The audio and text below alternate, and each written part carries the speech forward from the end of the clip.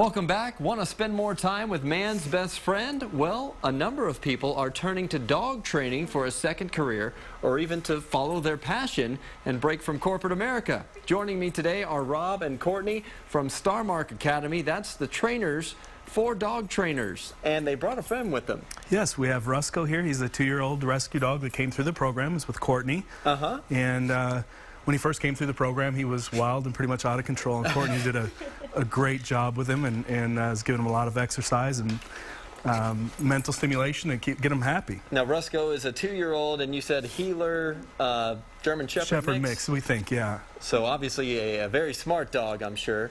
Talk about this class a little bit, what all it involves. So we have 3 different programs. We have a 4, 8, and a 12-week program where students come from all over the world. And they come through and learn everything from basic obedience to behavior modification, aggression, tricks, clicker training, scent detection. So we kind of cover the bases with the dog training. Now, obviously, Courtney has some treats in her hand because Rusco is following you around like a hawk. He loves those treats, and certainly can get him to do a lot of different things and keep him engaged with it. Can we see an example of maybe some of the basic commands that you would take a dog through?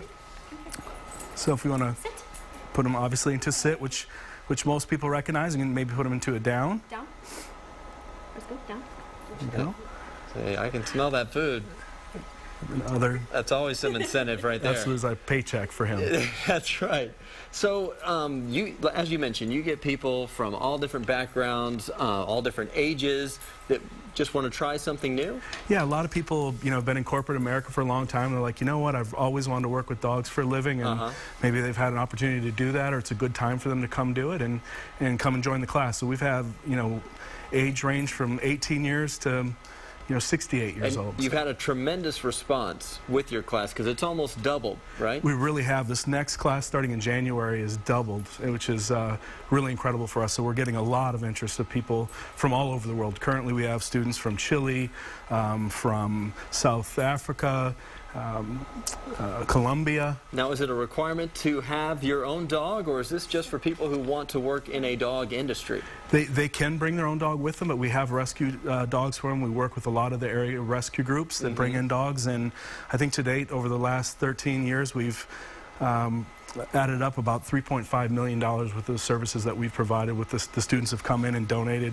by training these dogs, and we've had a 95% plus adoption rate with these dogs that have gone through the program. Oh, incredible. Another good result of the class. If you participate in the class, you get a certificate at the end.